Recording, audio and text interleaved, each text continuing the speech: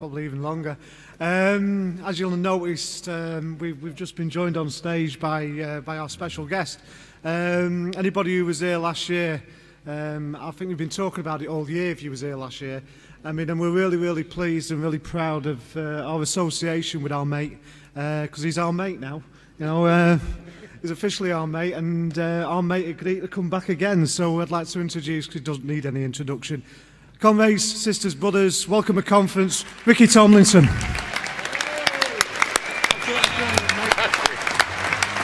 to see you, Kid. Thank you very much. Whoa, lovely.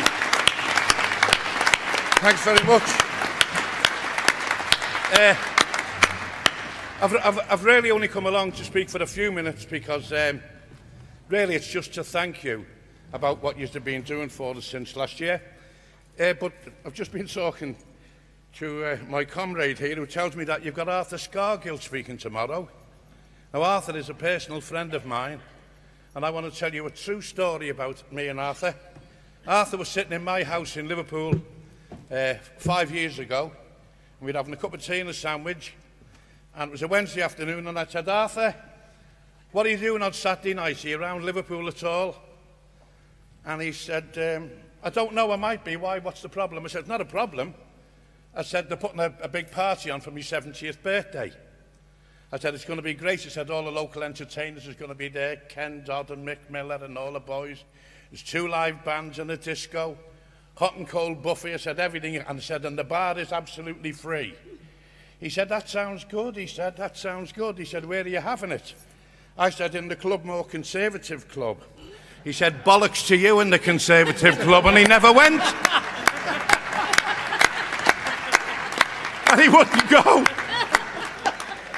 He wouldn't go. I said, Arthur, it's only a Conservative Club in name. No, there's not a bloody Conservative goes in there. But anyway, I love Arthur, and I'm going to be mentioning Arthur. I don't want to go over everything I said last year because I'll bore you to death. But for anyone here who's maybe a bit younger and didn't understand, in 1972, we building workers had the first, well, the one and only ever official building strike that there's ever been. But it was very successful. And although I'm a Scouser, I was living in a little council house in North Wales with my wife and 2 small boys. And obviously working on the Wrexham bypass, by trade, I'm a City and Guilds plasterer. But as you know, anyone who's in the building industry, work is very scarce. So I was working as a glorified labourer with the health and safety gang. And of course, the strike was called. We got visited by the lads. We took a vote and decided, obviously, to come out and join the strike. Although I was, as I say, a Scouser, I was asked to be the mouthpiece for the site, and that's what I've done. And I never missed a single meeting, which we held every week in the Bull and Stirrup. I went on the picket line every single day, and as I say, I was practically in charge of the North Wales area. And we had a very successful campaign. We were out for 12 weeks, and we got the biggest pay rise that the industry's ever had. But it wasn't only about pay, it was about health and safety. Because what people don't realise in the building industry then, and it's not a lot better now, by the way, someone died every day. A building worker died somewhere in the country every day when they went to work. The fatality rate in the building industry was equal to that of the mining industry and the farming industry put together. And that's what we were out for, better health and safety. But as I say, the strike went well. We actually visited on the day 8 sites. The 7th site was called Brookside, which played a part in my life a little bit later on. But we were accompanied by 60 to 80 policemen, because we were in coaches and they were in a coach. And we went on the site, the Brookside site. We'd done what we had to do. We called a meeting, got the lads to agree to go on strike and to join in the dispute, and that was it. I went back to work, the lads all went home, that was it. Until 15 weeks later, I was visited on the site by 2 detectives who said, can we have a word? I said, what is it? He said, we've been looking into your family background here, he said, and you come from quite a respectable family. I said, well, thanks very much. He said, so what we want you to do is, we're going to bring some charges against these pickets, and we want you to be a prosecution witness. I said, how can I be a prosecution witness? I said, I was in charge of this. I was in charge of the whole site. They'd done everything I asked the lads to do. And 9 times out of 10, when I went to a meeting, if they said something I didn't agree with, I would vote. If I was on my own, if I didn't agree with it, I would put my hand up and say so. And one of the things I did disagree with, and time again I voted against it, was they would put a motion forward that if some firms who were out on strike agreed to pay their building workers the rate we were asking for, they should be allowed to go back to work, but pay a £1 levy into the strike fund. And I said, that's wrong, that's out of order. You could have 2 families living side by side. One fella's working and throwing £1 into the strike fund. The other fella's out on strike. He might have the same amount of kids or whatever, and he's not getting a carrot. In my opinion, I've told him, and I said it time and again, the rules are it's 1 out, all out, 1 back, and then we all go back. Not in dribs and drabs. That's finished with. Well, anyway, cut the story short. The police said, as to say, well, we'll have to charge you. And you know, listen to this. This is the depths to which the employers will go to get their own way. As I say, I'm a plasterer by trade. McAlpine's offered me a job to go to Portugal and manage a new road that was being built through Portugal. Well, I can tell you, I can't read a theodolite. So it would have ended up like Spaghetti Junction if I'd have gone. I haven't got a clue. But that's what they were prepared to do. Send me out there to Portugal on boss wages to get me out of the way. So obviously the police said, well, if you're not going to do what we asked you, we'll prosecute you. And they did. And what happened is we went on trial. The trial lasted, by the way, when we went on trial, the day of the court, 4,000 police on duty. 4,000 police.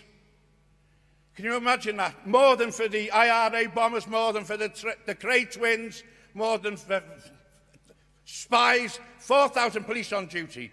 And I was late getting there. And as I went to go in, this copper, because we were standing shoulder to shoulder, he said, you can't come in here.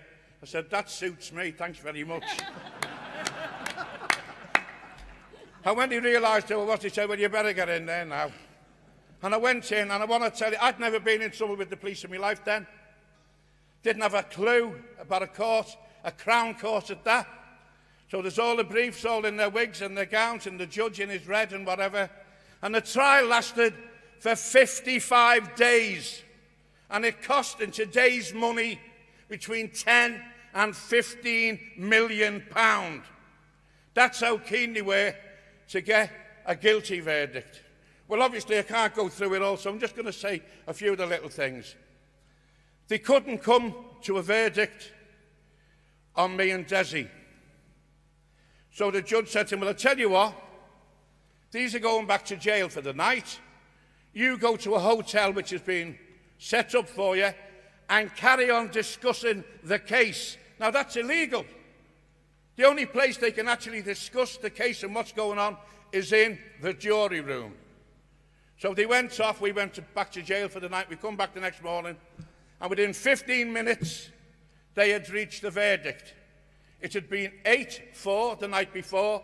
It was now 10-2. Guilty by a 10-2 verdict.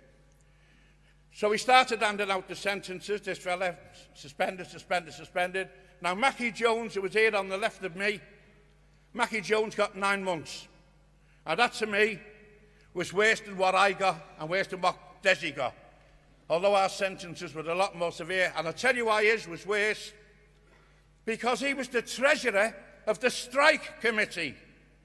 And on the day where this alleged conspiracy was taking place, he wasn't there. He'd collected the subs that had been sent in from factories and the railways and the docks. He'd signed for the money and he'd gone. He'd gone before the meeting started. And when his barrister said this to the judge said, it doesn't matter. It doesn't matter. A nod's as good as a wink. And Mackie got 9 months. And then he come to me. And I made a statement from the dock. And I read it out.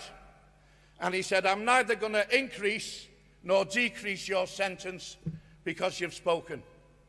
And I was given 3 lots of 2 years. 2 years for each of the 3 offences we were charged with. And with that, the jury foreman and his mate jumped up, turned round and started physically fighting, boxing with other members of the jury. And the judge banged his gavel. These two lads got up, run out, and went into the jury room. And he had to wait for them to come back out because Desi Warren hadn't been sentenced.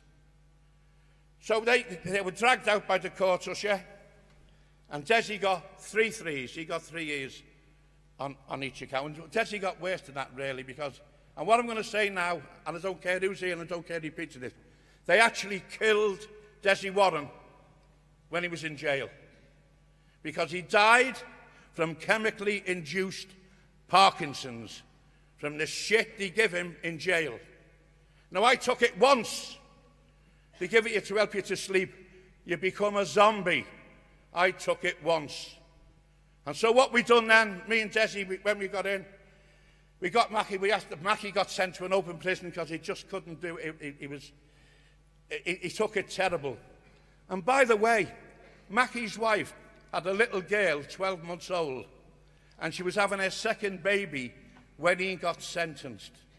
And I met them a couple of years ago, and it's 43 years now since we've been jailed. Them girls only got told about his imprisonment 2 years ago because he was that ashamed to tell his daughters that he'd been in jail. But Mackie Jones now's a high flyer.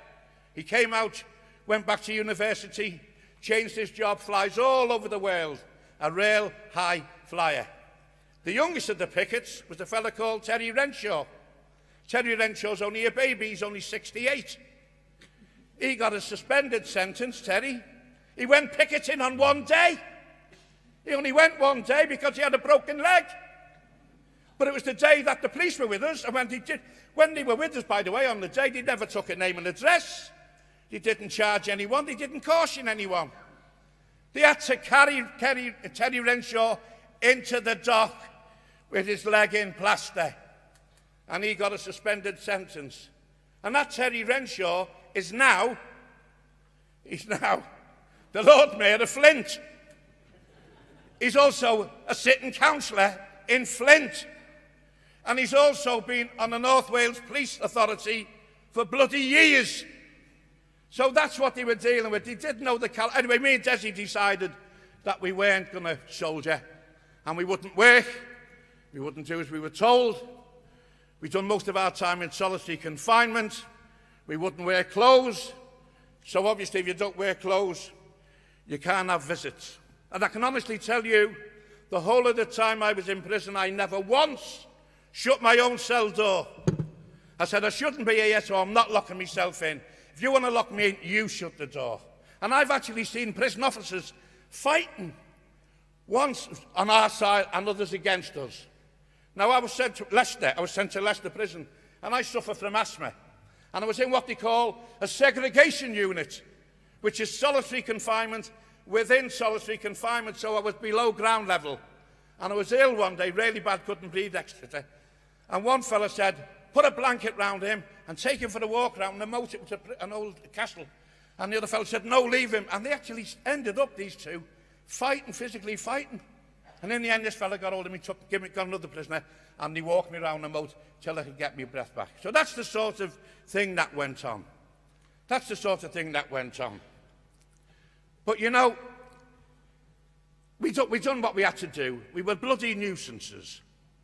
But then one day I was in Leicester prison, and the governor there was a wonderful guy, a real nice man. He didn't walk around with other officers. He used to walk around the prison on his own, wore his own clothes, and he come in and he said, listen, Rick, he said, you know you're a political prisoner, don't you? I said, yes, I do. I said, I've actually been told in I was in 14 prisons, Desi was in 17. I said, I was in one of the prisons, I said, and a Roman Catholic priest come in to see me. I said, I'm not a Catholic, but he came in to see me, and he was talking to me, and he said, now listen, you realise you're a political prisoner? I said, yes, I do. He said, well, there's six in jail in Great Britain at the moment.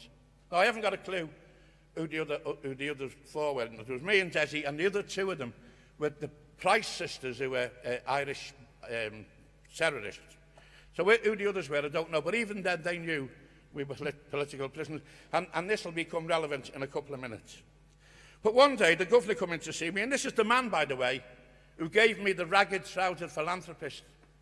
And that changed my life It absolutely changed my life, and it's changed my politics. And I've sent them all over the world. People have read articles. I've sent them to China. I've sent them to Russia. I've sent them to Canada.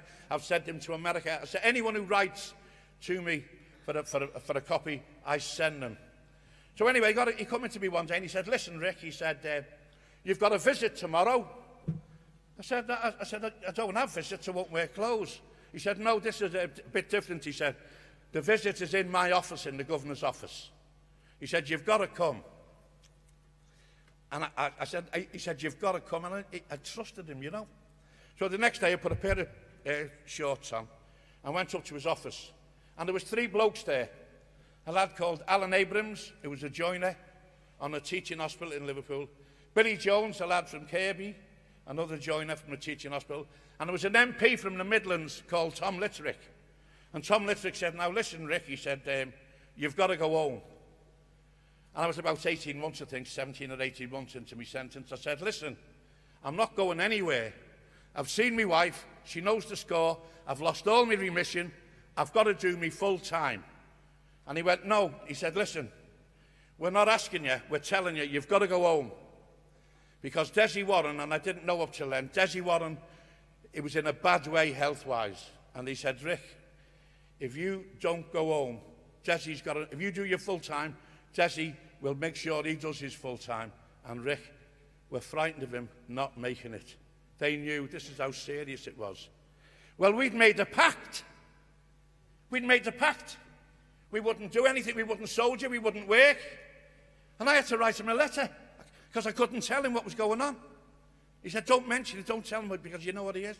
I said, I did, Desi. I'm missing the kids. I want to go home, blah, blah, blah. And he sent me a terrible letter back, a dreadful letter.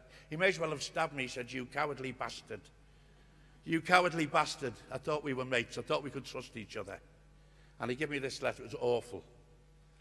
And 48 hours later, I was let out of Leicester Prison at 8 o'clock in the morning. The Wales press was there, and Paul Foote, the journalist, Jim Nicholl, the civil liberties lawyer, Peter Carter from Birmingham, and that was it. And I went around the country then, talking about Desi, trying to get him out. I went to the TUC conference in Blackpool, where I was expelled. It was headline news on the 6 o'clock news, me ranting and raving from the gallery because they wouldn't let me get up to speak. And the delegates were shouting, let him speak, let him speak. And the electricians union, a fellow called Breakwell, was saying, don't let him speak. Don't let him speak. He's a thug. He's a political thug. And there was murder. And we got thrown out. That was the headlines. That was the headlines. But anyway, a couple of weeks later, Desi was released. But he wasn't released at 8 o'clock in the morning. He was released at midnight. And he went out the back door with no one knew he was there. And it was many years before I seen Desi, because when I come out, I found out there was stuff going on in his private life that I couldn't go and see him and tell him. And I got a little letter one day. I got a little letter shoved under the door. It just said, Rick, Desi would love to see you. And he gave me an address in Chester. And I went to this address. And I shouted, hello. And a woman's voice shouted, come in.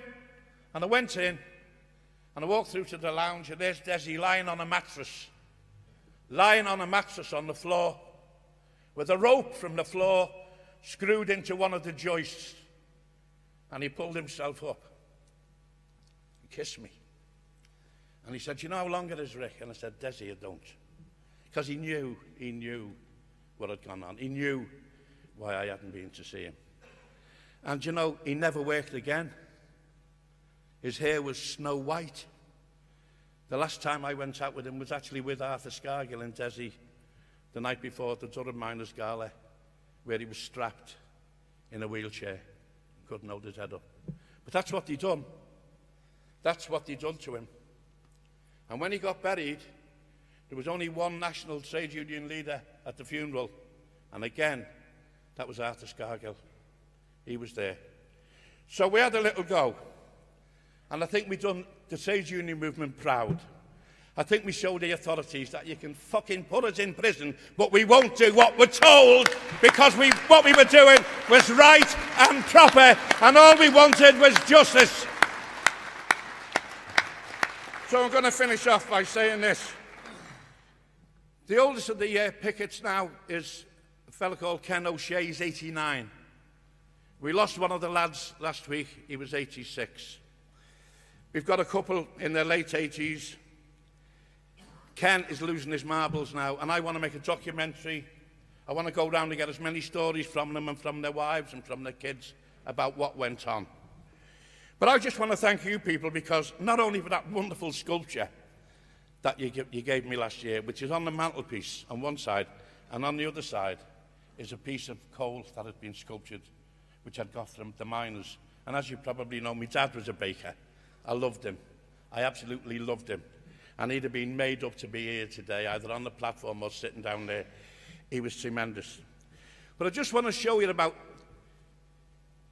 how people can say, how do you know you're a political prisoner? I'll tell you why. For any of you who you can use that laptop or the iFis, whatever you call them, and get the stuff up. There's a program called, what's it called? Laptops, you know the thing. Wi-Fi's. Wi-Fi.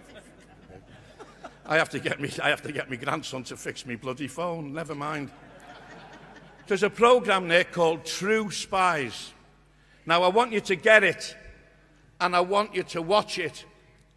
It's about me, and Arthur Scargill, and Peter Hain. And what they do, they're talking about me, and a fella's face comes on the screen. He's the MI5 man who was sent to monitor me. The MI5 man, the special agent who was monitoring me.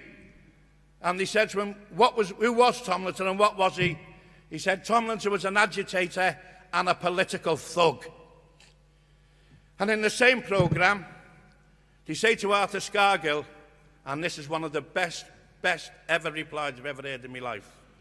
Mr. Scargill, would you be surprised to learn that during the miners' dispute, 6 members of the NUM executive were in the pay of MI5? And Arthur said, yes, I would be surprised. I thought it would have been a lot more than that. Fabulous. But Peter Hain is in the same programme, because round about that time he was leading the anti-apartheid regime. And he was arrested and charged with armed bank robbery. Of course, he got away with it because he was nowhere to be seen. He just had someone like him on the CCTV. So I wrote to Peter Hain not long ago, and I wasn't very happy with the reply we got. He just said, we know all about the case, but unfortunately, I don't want to get involved in the campaign. Don't ask me why, but there you go. But as I say, I'm just going to finish off by saying, we've got a wonderful researcher who's been doing all the gear for us. Her name's Eileen Turnbull, and she's like a Rottweiler. Well, no, she's more than I was going to say a terrorist, but at least you can negotiate with a terrorist, can't you? But Eileen Turnbull has got papers that would make your bloody hair curl. She's found papers right up to Ted Heath, setting a unit up against us, setting us up as all sorts of... I mean, the trial was political from day one, and she's got the papers. And what the main thing is, when we were in prison, as I say, I was doing 2 years, 3 times. Desi was doing 3 threes. She found a document by a fella called Lawrence Lusgarten, who's a visiting law professor who's still working in Oxford. And he said, he wrote a letter in the Law Journal and said, these sentences are illegal. The most these fellas could have got was 3 months. And she delved a bit further, and she found out that the Home Secretary had been informed about this. And he'd wrote to the Attorney General saying, look at this. They're still in jail, but the most he could have got was 3 months.